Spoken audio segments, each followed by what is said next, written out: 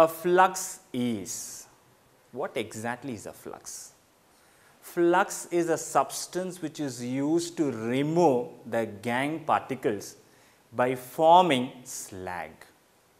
Therefore, flux plus gangue is equal to slag. You may ask, already we have removed the impurities by concentration.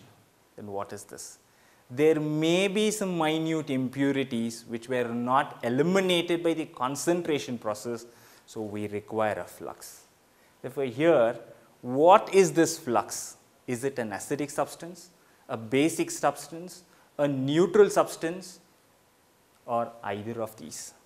Let me tell you, a flux is chosen depending upon the nature of the gangue. Reading my words. A flux is chosen depending upon the nature of the gangue, meaning it can be an acidic flux, it can be a basic flux, it can be a neutral flux. To give you a classical example of an acidic flux is SiO2. Example of a basic flux is calcium oxide.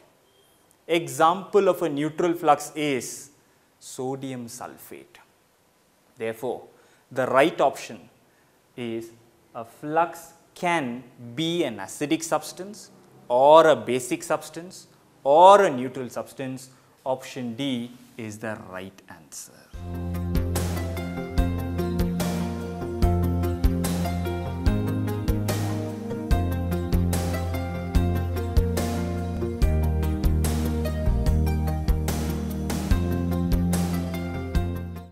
The slag formed in the extraction of iron is, I said little while ago, slag is formed when flux combines with gangue. In the extraction of iron, we have charge. Charge is a mixture of ore, limestone and coke.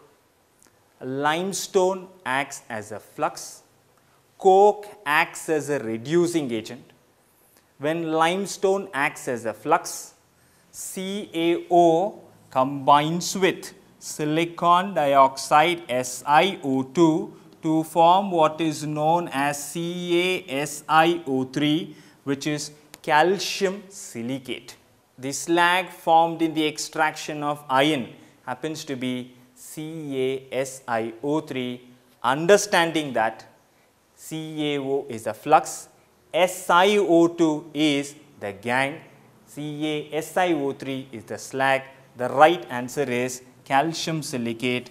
Option B is the right answer.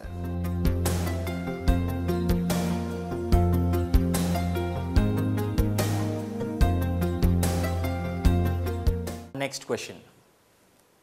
In aluminothermite process, aluminium acts as a very classical question. We are aware that in metallurgy, carbon is the most common and a suitable reducing agent for reduction of metal oxides into metal. But using carbon at high temperatures will result in the formation of carbides.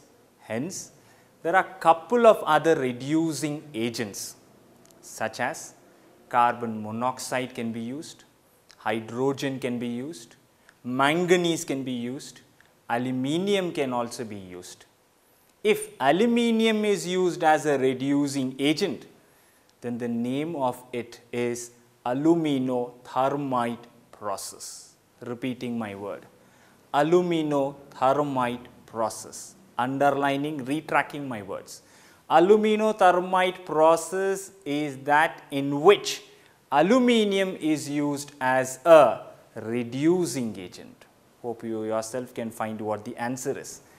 In aluminothermite process, aluminium acts as a option A oxidizing agent, B flux, option C reducing agent, option D precipitating agent, option C reducing agent is the right option.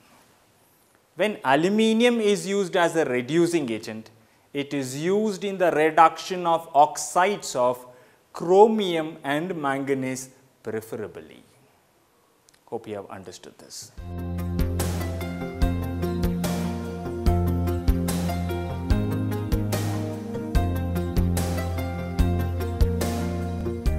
Moving on to the next. Zone refining is a final stage in the extraction process. After concentration, removal of impurities, we have reduction, conversion of a metal oxide into a metal. Final stage is to get the metal in 100% pure stage, that is recovery of the metal in the purest form. We use one of the technique is zone refining. Therefore, I would like to tell, zone refining is the method of getting the metal in 100% pure state. Let's read the option to find. Reduction of a metal oxide, that should be reduction. Purification of the ore, not relevant to my question. Concentration of the ore, removal of impurities. Purification of the metal, this is suiting the right answer for the question zone refining. So, for underlining, zone refining is the method employed for purification of the metal. Therefore, option D is the right answer. Therefore, my dear students, I would like to enlighten you about, kindly go through the refining techniques that are there in the textbook. For example, you have distillation, you have vapor phase refining, you have Mons process. Similarly, you have zone refining. Looking for the principles of it. Definitely, you will watch up one question for the same.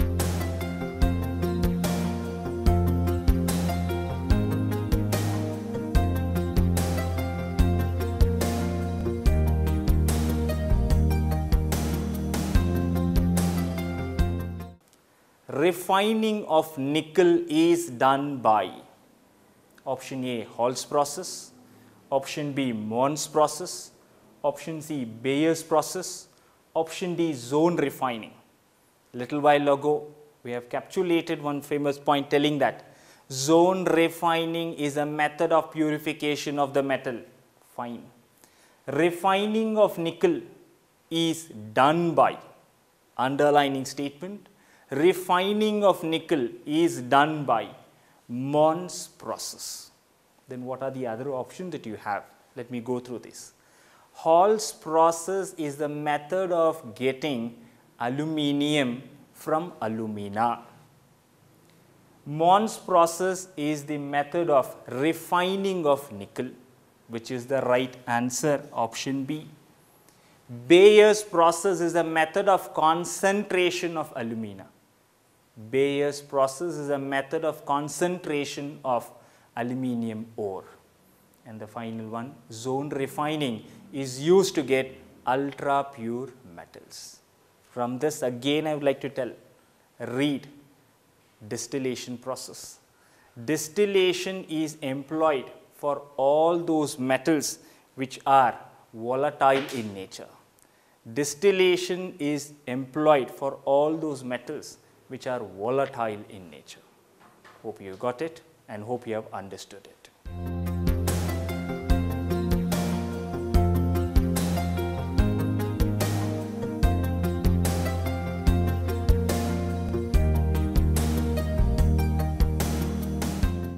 We'll begin with the next question. Which of the following ore has two different metal atoms? As I had specified in my earlier question, the more you know about the ores, their composition, it will be easy to answer this. Example, here you have hematite, magnetite, pyrolusite, copper pyrite. Hematite, Fe2O3, the most common ore of iron. Magnetite, magnetic ore of iron, Fe3O4. Pyrolusite, MnO2. Copper pyrites, we have discussed enough of it. It is a sulfur containing ore, chalcopyrite, CuFeS2.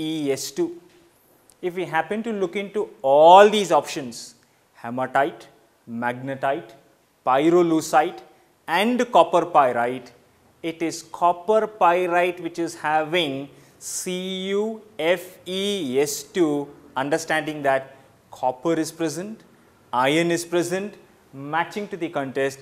Which of the following has two different metal atoms, copper and iron, both are present in copper pyrite, which is also read as chalcopyrite. Therefore, my right option and the correct option happens to be option D, copper pyrite. Again, if you could remember, this copper pyrite is concentrated by froth flotation process. Recap once again, froth flotation process, ore is wetted by oil, impurities are wetted by water. Hope you understood this. We'll move on to the next question.